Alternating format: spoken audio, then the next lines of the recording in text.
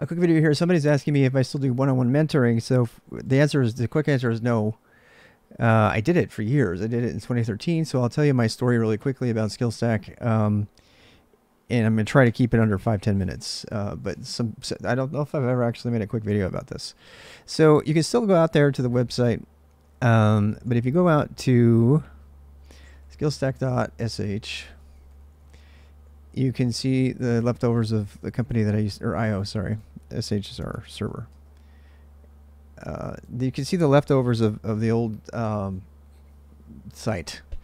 And this site is dated. This is a website. I need to update it. And it's so back then I used to do mentoring, and I'll tell you the quick story really quick. But I mean, one of my greatest successes is listed front and center here. You know, I've helped people. I've helped hundreds of people get jobs. People are going to think I'm grifting. This was legitimately a question. I don't know if I should put the chat on the screen so you guys can see that somebody actually asked this question, and they don't think it's just an excuse for me to talk about myself. What other reason is there for you to do a YouTube channel? So I am going to talk about myself, but I'll just tell you what happened. Okay, so in 2012, let me give you the fast forward thing. Okay, so 2007, stuff started getting bad with my wife, and I left the Mormon church in about 2009, 2008, something like that. And then I ended up getting a divorce in 2010, and then I got remarried in like 2012-ish, 13 actually. And almost immediately, we stayed in an apartment and everything, and almost immediately my wife, who grew up in New York and was very acquainted with urban living and everything, suggested, I mean, I had told her about my dream of always wanting to teach. Because nobody in 2013, 2012 was teaching anybody. There was no mentoring going on. There was no computer instruction in school at all. If you were really, really lucky in America, you had an AP computer science, you know, if you were lucky and you got to code really horrible Java and learn single inheritance and get things wrong if you answered that, you know, indexes start with 0, which they do. And there's a story about that. I had students get questions wrong because they said indexes started with 0, and because they wanted them to answer 1. It's completely stupid. So it was so. In fact, I even talked to the creator. I was so desperate to make a difference and help and very seriously. My mantra, don't get bad, get busy. I really put my money where my mouth is. I took about $50,000 worth of money out of my retirement early. I took a huge hit on that. I took about a 20% loss on it, 20 to 40% loss on the money because it was my retirement money, but I took it out early because I wanted to start a company to do this. And I did, and I did it for a year in 2013, and eventually I quit my job at IBM. During my manager actually cried on that phone call when that happened. They were really sad, literally cried. And so I said, fine, I gotta make a difference. I gotta do something here. And so my wife said, you need to go do this. And so we found a townhome in Cornelius. We found a townhome in Cornelius. You can go see it actually on Instagram, Instagram.com/skillstack. And this is after we had to move. I'll tell you that story later. So this is our little place that we had where I did the mentoring. And we had game nights. We had all kinds of things. This was actually a game night, but we would do game development, and we do Minecraft development, and we do Minecraft server loading. We do hacking competitions. We would do hacking for fun. That's our doggy. But we had these, really great game nights, Sean. And yeah, we played over. I mean, this is a fun night. So, but and so I look at this very fondly, especially about this. All these kids are all in college now, most of them, and they went on to do great things. But so that's what's up with the question about the one-on-one mentoring thing. So this was obviously not one-on-one mentoring. This was like 1 to 3. When I started, I was 1 to 2, and I hired TAs. This is my son Ben. He was an instructor, but then after this, and this is where I was going with this. After this, we got kicked out of SKILSTAK. This is the back end SKILSTAK. Welcome to SKILSTAK. God, I missed it so bad. It was so much fun. And I want you to see what we had to do. We had to we had to abandon it. And this is it. Those are nails, by the way.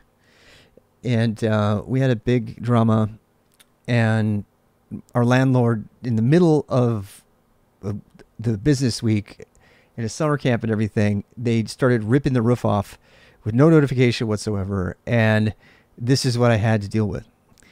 And here it is. We were informed of our closed out front of our business by the roofers and landlord. Sorry, we have to guess that the rear entrance is safe to enter. We have not heard anything. So my landlord destroyed my business during that week or so. And I got so upset that, I mean, this guy had just told us like a week before that he was going to renew our 5-year lease. And my wife and I, both heard it. And then he did this. And then right after that, because I got bent out of shape about this and I posted this, he told us that he wasn't going to renew our lease. And so he kicked us out. And I was suddenly without a company or a place to live because I lived above it. And it's a true story. That's exactly how it happened. And so we went on we moved over July 5th weekend, our entire house in 2 nights. We were up until like 4 a.m. trying to get, and my wife, thank God, she managed to find this little teeny tiny house in the middle of Davidson, and we rented a U-Haul. We moved everything in like 3 or 4 days over July 4th weekend. Because this is my business. This is my only business. And so we went here, and then for a long time we were in this little house, and that worked well for a while, but I didn't have the capacity to do a classroom. So I did one-on-one mentoring.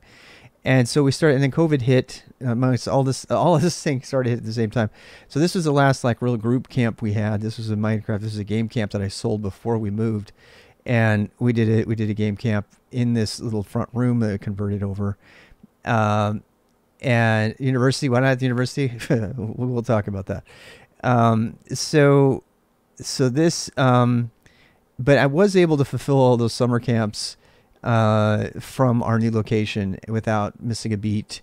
And so then we went to, and this is me cleaning up the room and everything and stuff like that.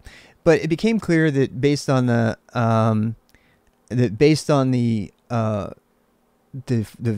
driveway and the traffic situation that I didn't even know if I was zoned for, that I couldn't have 9 people in a camp every time. So I decided to move to one-on-one mentoring, and I tested that for a while. And at first it was 1 and 2, and then it went to one-on-one. And the reason for that is because when I had 2 people there, I would have one person feel bad because they weren't getting the attention of the other one. It was always the same thing. And then they would end up going away, and they would get mad or something like that. The dynamic just didn't work. And that was when I realized that the real magical thing was one-on-one. But obviously that meant instead of taking 150 students, I could only take like 60.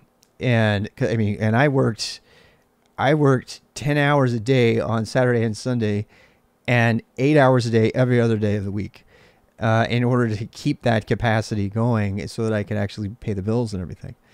And that was at $50, $60 an hour.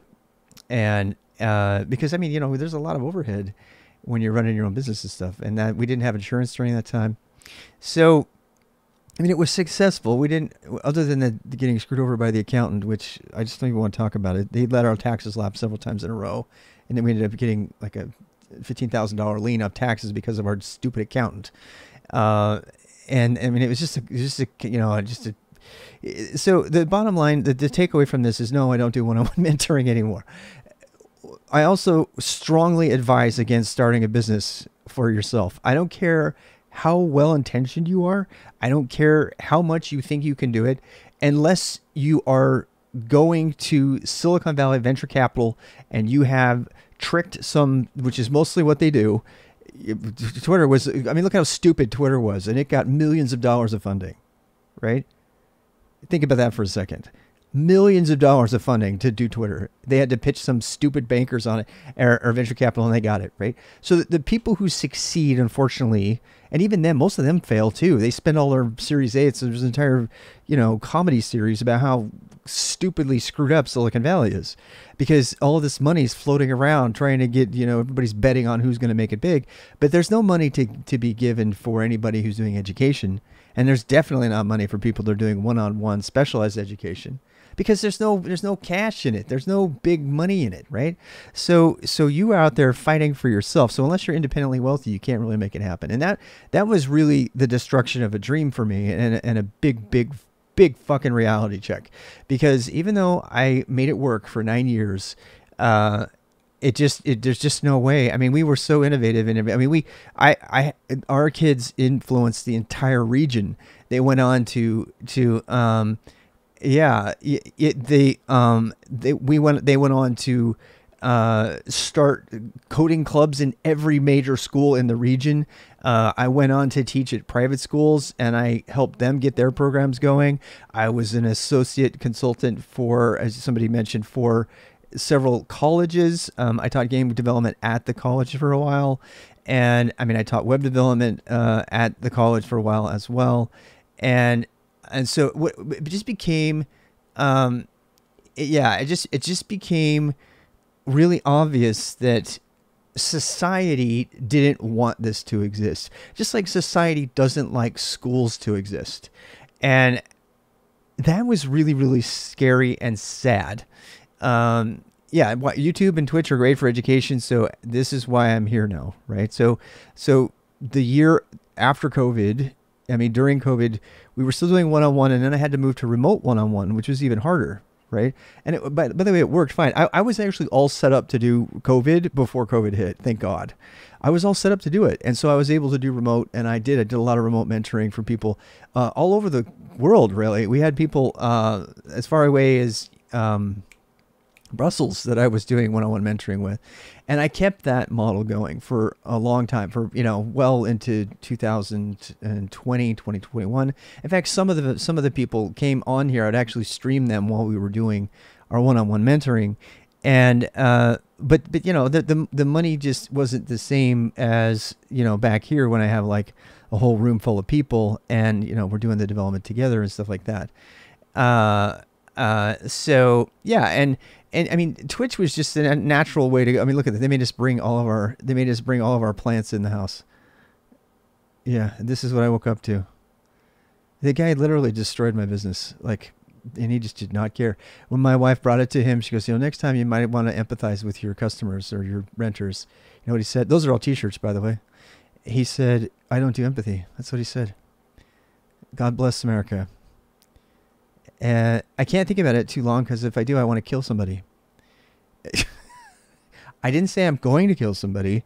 I say I'm going to want, there's a saying about entrepreneurs, right? That entrepreneurs get into it so much because their creation is literally their child. SKILSTAK was my child. It was an amazing, fantastic thing that in some cases literally saved the lives of people. I had people there that were victims of domestic abuse. I had people there who were victims of sexual abuse. I had people that could come to there for a safe space, and we were there for them. Our community was there for them. Nerds, geeks, intelligent people, people from broken homes, people who were neurologically, diverse. We had probably 20% of the people that came to my group were autistic.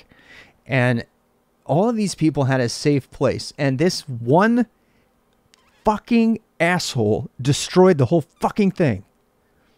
And if you don't think I want to put a bullet in his head, and I know my wife's going to come in, she's like, you need to calm down. This guy, this rich piece of shit liar, did this to my business. And it is tantamount to killing my child, because I had spent money and time and effort and sweat to build up this community and to build up this entire thing. And the entire thing was torpedoed by this money-grubbing piece of shit, capitalist, lying real estate agent or lender who kicked me out and destroyed my company. And there's nothing I can do about it. So I know, I'm sorry, dude. And he said, well, you can't be a renter and have, you know what? I was like, do you have any idea the impact that you're having on these people? He had no desire to know or care. So I know I'm not supposed to curse. Okay. I won't curse. All right. I'll stop cursing, but I got to tell you, I have very, very, very strong feelings about this, and my life has been full of stuff like this, where I've done everything right. I've done everything in my power to do the right thing, and at my own expense, you know, emotionally, personally, physically, financially, and then this happens. And then something like this happens, and it doesn't just happen once; it happened twice in a row. So right after, I mean, because when we went to the, when we went to this, when we went to this other place, right? When we went to this other place, we're like, oh, great. At least, you know, we'll make this house work. We'll make this little house work, and it'll be great. And they promised us. They said, oh, no, we're in this for long haul. And they promised us a 5-year contract. They kicked us out in a year. In a year. We were only there a year, and they kicked us out. My wife dumped $4,000 into renovations on the yard that people stopped on the street. They would come and talk to us like, oh my God, you've done so many things. I was like, honey, you sure you want to spend all that money on this yard? It's not ours. We're just renting. She goes, yeah, it makes me happy and everything. $4,000. They redid everything. We had flooding and everything that we fixed ourselves because they wouldn't fix it. And then after a year and a half, after the COVID thing, the guy says, I want to liquidate the asset. That's exactly what he said. And the woman who sold us the place, the agent or the intermediate person, she was crying. She was like so sad, telling us, she's like, I'm so sorry. I know you guys depend on us. Everything. I was like, the guy didn't care. He didn't care. He kicked us out again. So now we are in this apartment. And I tried my hardest to keep it going remotely through the apartment, and that worked. It worked for a long time. But it became clear that if we wanted to move on, that we had to play the American game. And the American game is very simple. Work for a big ass fucking corporation, making way more money than you probably deserve, and then use that money to fund the things that actually matter. Work at Evil Corp and just own it. And as soon as you own the fact that that is the reality of America, that is truly what America is about. America is about unfettered greed. It's not about helping people. It's not about making people grow. It's not about the social good. It's about one thing, cash. That's the only thing that matters. And that is the only thing that fucking matters in America is cash. That's it. And so this whole idea of the American dream is absolute fucking bullshit.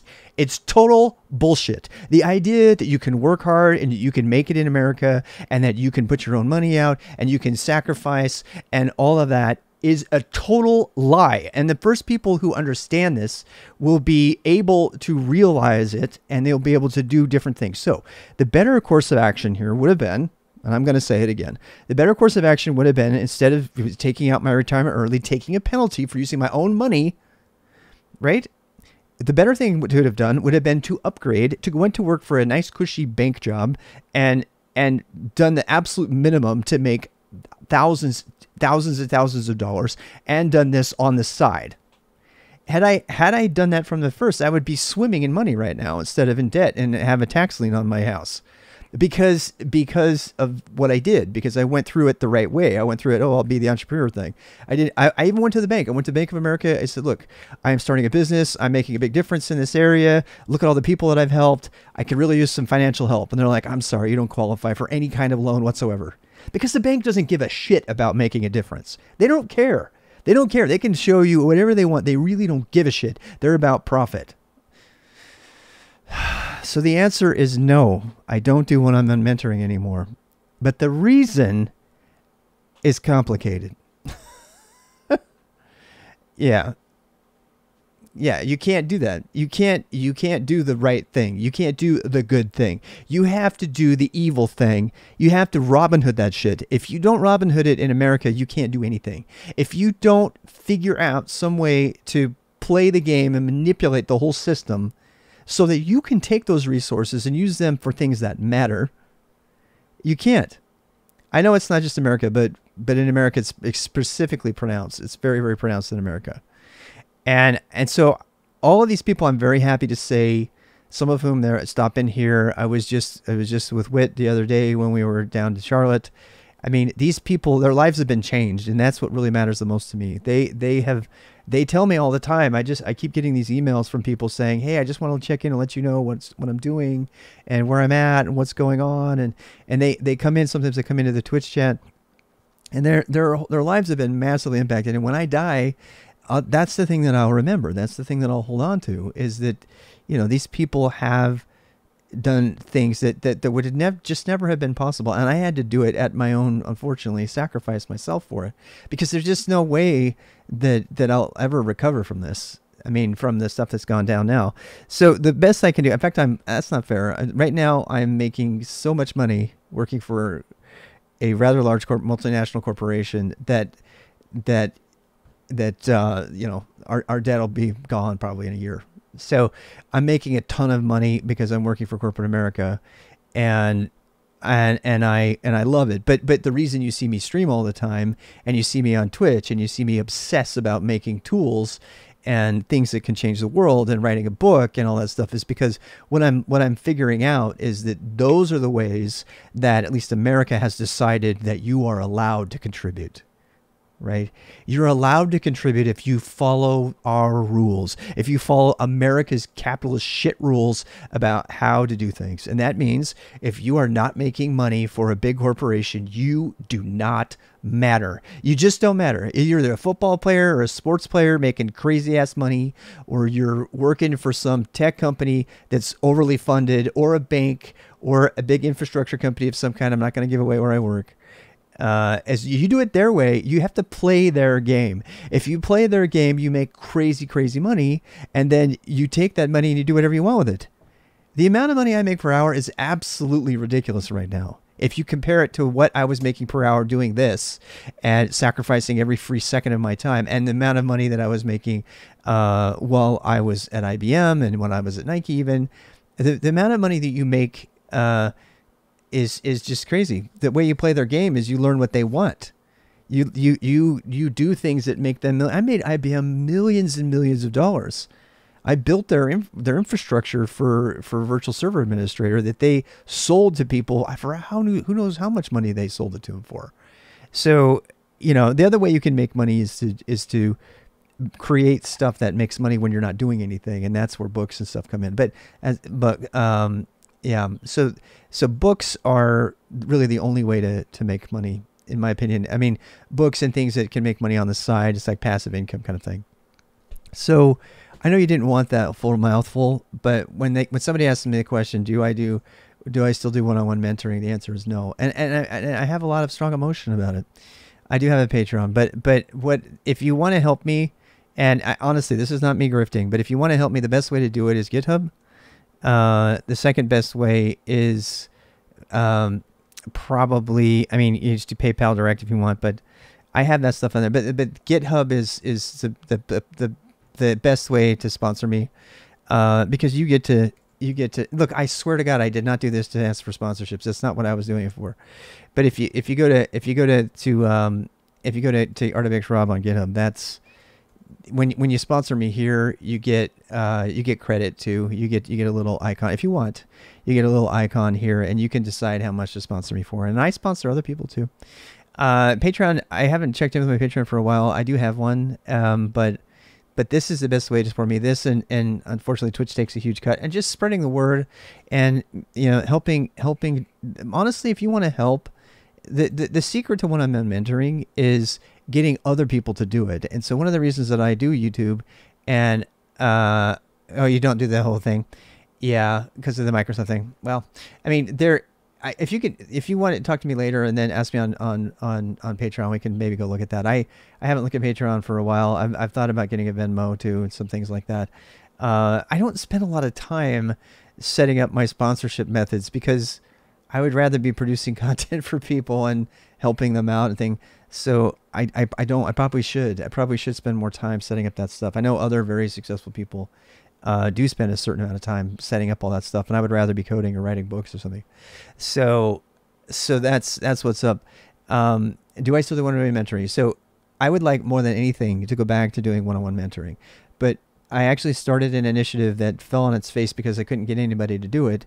It was called the Sustainable Open Independent Learning, SOIL, and I had logo and t-shirts and everything, and I was trying to train other teachers and would-be mentors in how that they could start their own mentoring, and I was hoping to go viral with it, but it turns out nobody wants to do it.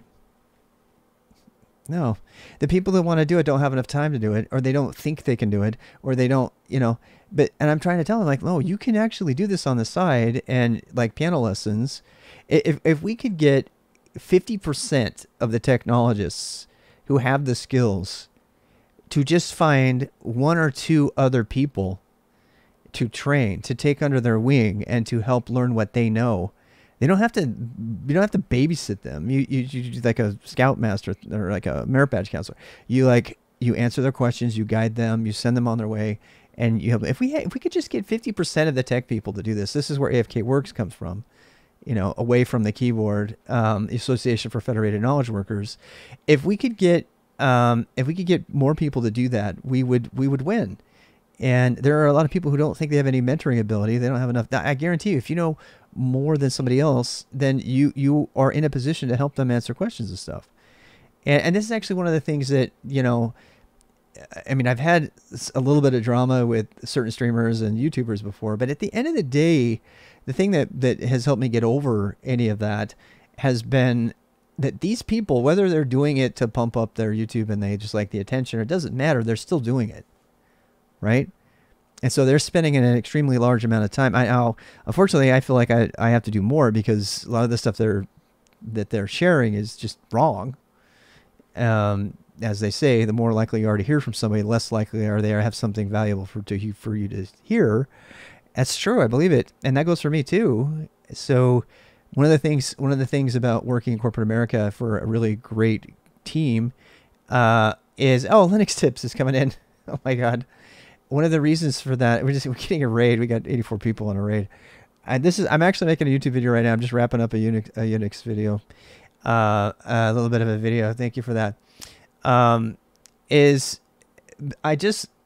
of the ways to get around this is by, if you have one foot in corporate America and you have, or wherever, right, and you have another foot in the mentoring world, then you can kind of keep up to date.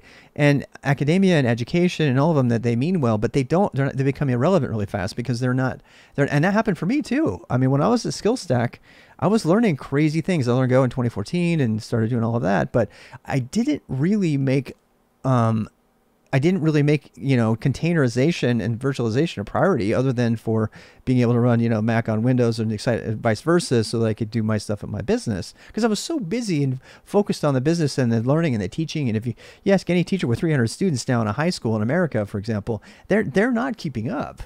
They're not. They can't make new curriculum. So mentors are uniquely, and that goes for somebody like Linux Tips, by the way. Linux Tips has done crazy, amazing things helping people learn and go forward. I think that this is really where the future is. I really do. I think that this is where, the future of education is going to go. It's going to start out in a sharing economy with people who like to be seen, and that goes for Linux Tips. Linux Tips is very, very, very entertaining. I'm less entertaining, but, I'm still here. Primates is very, very entertaining. And I mean, we have a lot of people that are meant to be there to help us learn. And if we can give those people who have a real sincere desire to help others learn and grow, and who also have jobs, that's not just teaching. I think we could really change the world. I really do. And I'm not the only one who thinks this. Ted Dintersmith is the guy you can go follow who talks about this a lot. He was from corporate America. There's, Sir Ken Robinson has talked about it in a different way.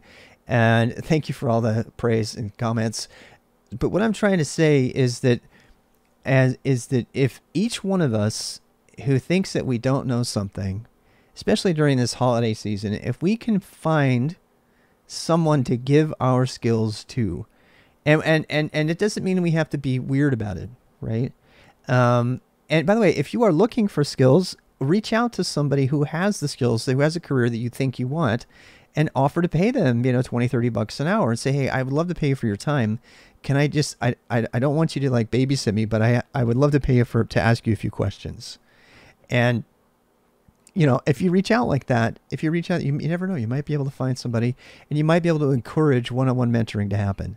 So while I can't say that I'm doing one-on-one mentoring right now, I can say that, here's, speaking of SKILSTAK, that was where we made our Pilots program.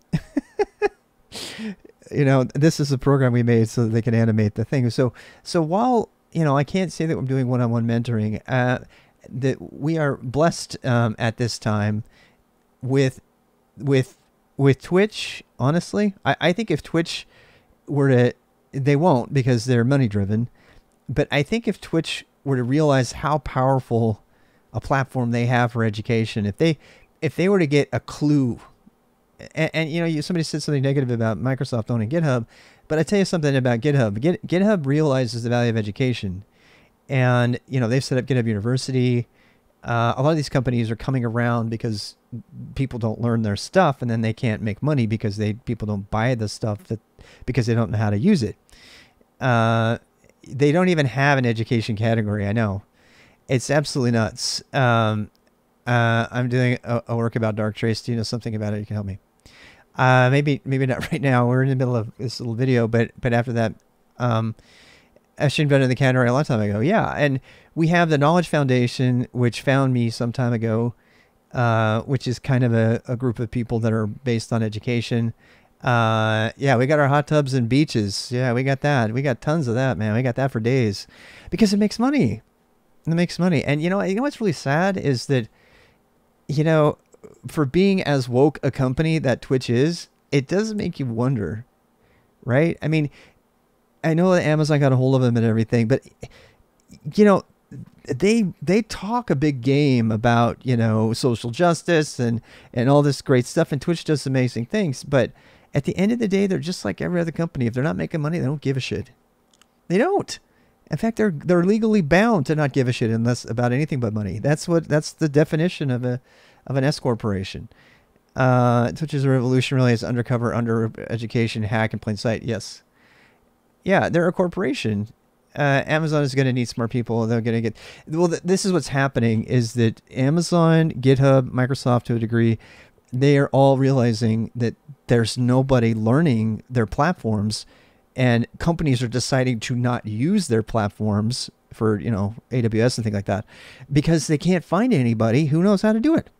And so now you're starting to see these companies like turn to Twitch to try to evangelize, their platforms and stuff, because like, oh God, nobody wants to learn how to do this stuff. And now their bottom line is finally being affected. Their bottom line is finally being affected because they can't get anybody to do it. And then the companies are like, well, we can't hire anybody with these skills, so we're going to pick this other thing over here because we have people with those skills. And then you get them, and they're like having a moment, right? And they're like, well, God, we need to invest in education, and obviously we can't wait around for the socialist version of it, which is public education. So they're dumping, Google in particular, they're dumping gobs and gobs of money into education now because they want to, you got to have an educated workforce, and if they're not educated enough to do the job, they're not going to do the job. So the almighty dollar is finally coming home to roost, and people are doing it. This is something I wanted to do, dollar or not, since 2013. And the main reason I wanted to do it is because I saw the power that learning tech skills gives you in this society, a society where all of the people with crazy amounts of money want your magic power. And there's a quote from Mr. Robot, which I will not repeat right now. If you know Mr. Robot, I'm going to encourage you to think about the moment where Vera first meets Mr. Robot, meets Elliot. He meets Elliot, and he says something. He goes, damn, Elliot, I want your power. I want that power so hard. I want that power so much. Tech skills are power. They're magic, they're power, and everybody knows it.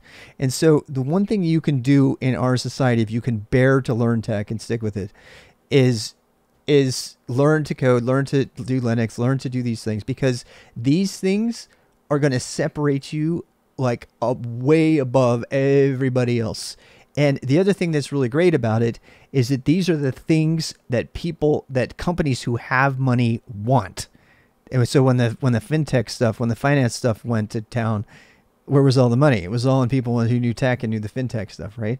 So if you want to, seriously, if you want to change your stars, if you want to go from a service job where you're busting your ass for the same amount of time except for you're doing it. I mean, learn a tech skill.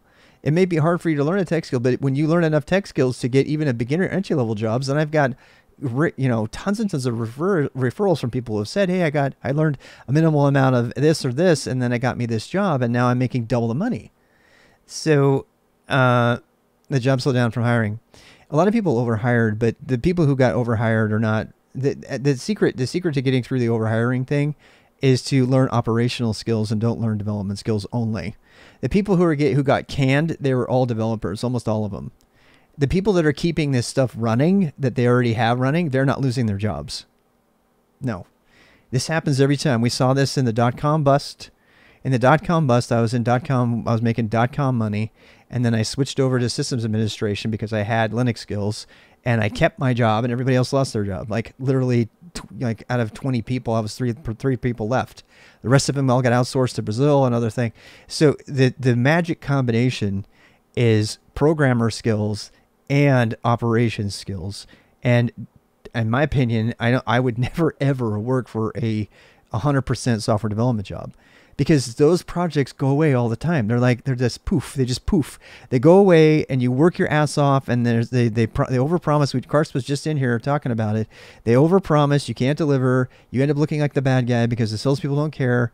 Phil Knight gets up in front of a news person and says this thing's going to be done in 2 weeks, and there's no way it's ever going to get done in 2 weeks. That happened to me, and they keep doing it. There's been layoffs across the country, but not in tech operations. No. And operations is the place that's not getting laid off. Yeah, because they companies, even the stupidest companies, are too paranoid to let go of the people that are keeping their systems running. Yeah. Learn to build and learn to sell a little bit, and you'll be unstoppable. Absolutely. They need the server gnomes. They do. They need the server gnomes to keep everything running. And so when the economy gets bad, if you're already there and you have a proven, trustworthy record of keeping things running and efficient, you're fine. You usually won't be making as much money as the software people. So here's the secret. The secret is learn to code and get good with middleware coding in particular. If you're going to do operations stuff, get good with Linux scripting, get good with Go, get good with glue languages, get good with Python, get good with automations, Terraform, Ansible, all of that. And then also get good with writing middleware so that you can be a platform engineer and develop integration layers so that your software developers can have something to use. And now you own the stuff that matters. You own the stuff that they have to use to communicate with the systems, the legacy systems. That's what I'm building right now. Because if you, when you're building all those systems, they need, it's like the database administrators. They don't ever lose their jobs. When's the last time you heard a database administrator lose their job? Never. They always leave on their own for more money. In 30 years of working, I have never met, I mean, it's hard to find a database administrator these days. That title's kind of hard to find. I have never found a database administrator lose their job, ever. Even one who completely destroyed a corporate database because they were off the rails. Yeah.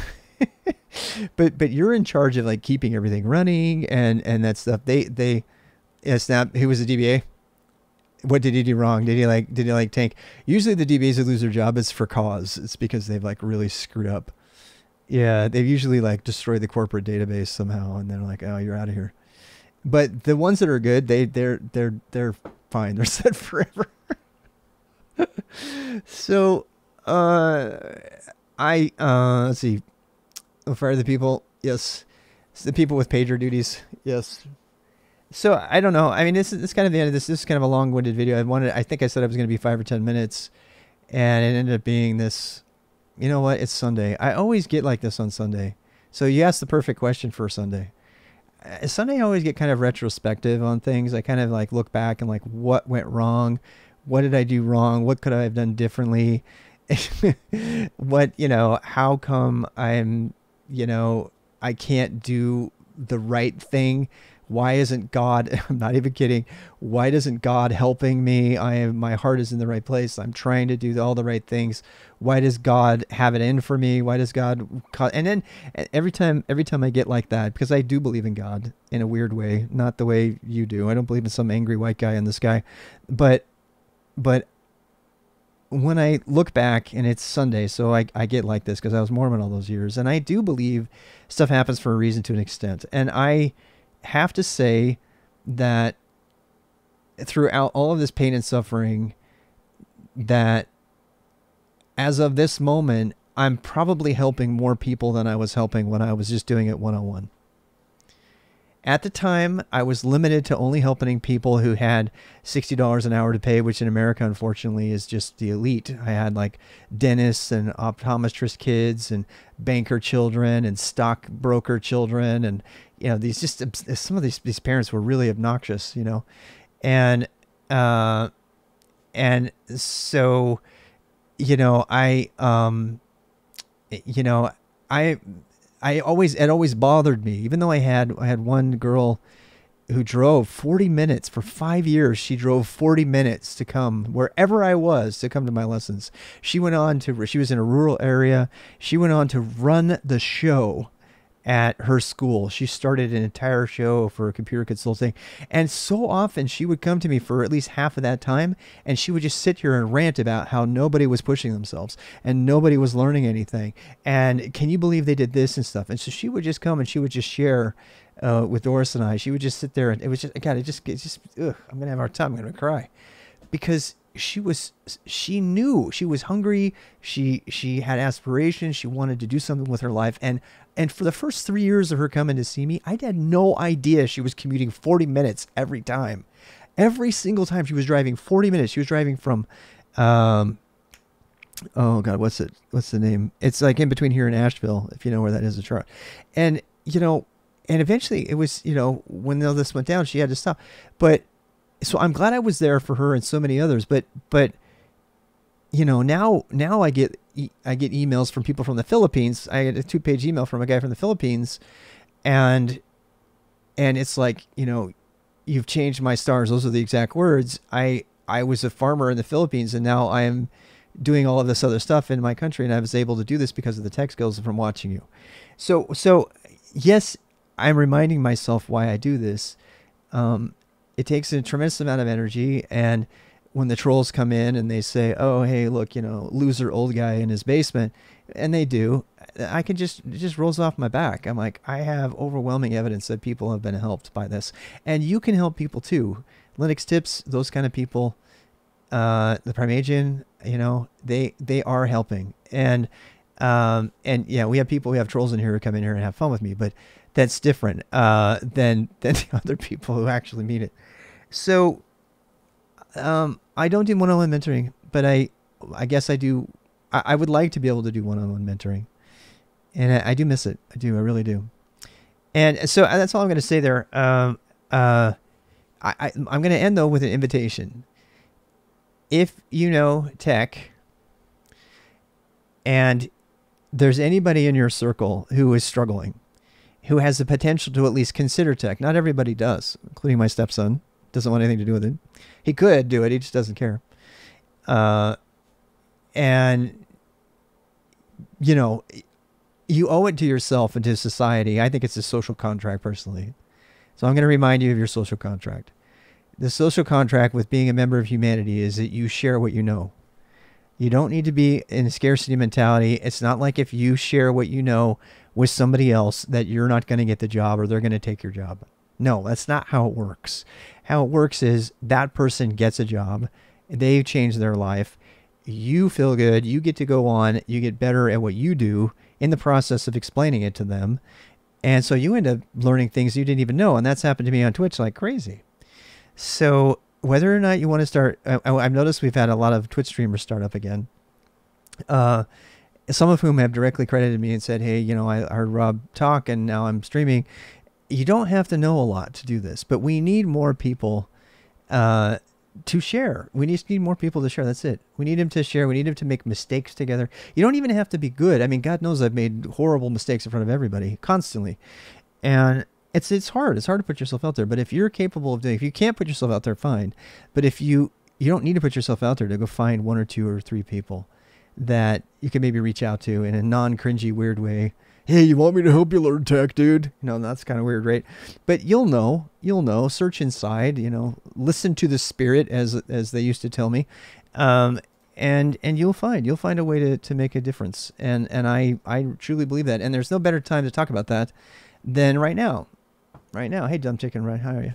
So this is the time of the holidays. A lot of people were focused on Advent of Code, and that's fine. I kind of threw some shade at it the other day, but I gotta tell you, oh, thank you for the sub. But I gotta tell you, one of the best things that you can do during the holidays is forget about yourself for a second. I know, crazy to say that, right? Thank you for the sub. Forget about yourself for a second. You know, do something that's embarrassing. Reach out. You know, yeah, thank you for the subs. Great subs. And honestly, you're going to have a little bit of extra time. So you can spend that time developing yourself, and there's nothing wrong with that. But what if you develop yourself and you help somebody else at the same time? So maybe you took a friend along for the ride. You know, there's so many methods of like pair programming and sharing with each other now that you could find a friend, maybe your spouse, even maybe your son or daughter or whatever. You know, you just say, hey, let's try something crazy. Let's try to do this and that and figure it out, right? So yeah, and that's all I'm going to leave you with is seek an opportunity to learn, but maybe learn together with somebody else. And you don't have to do it publicly on Twitch, but it's fun. It's fun. It's much more fun when you learn together with somebody.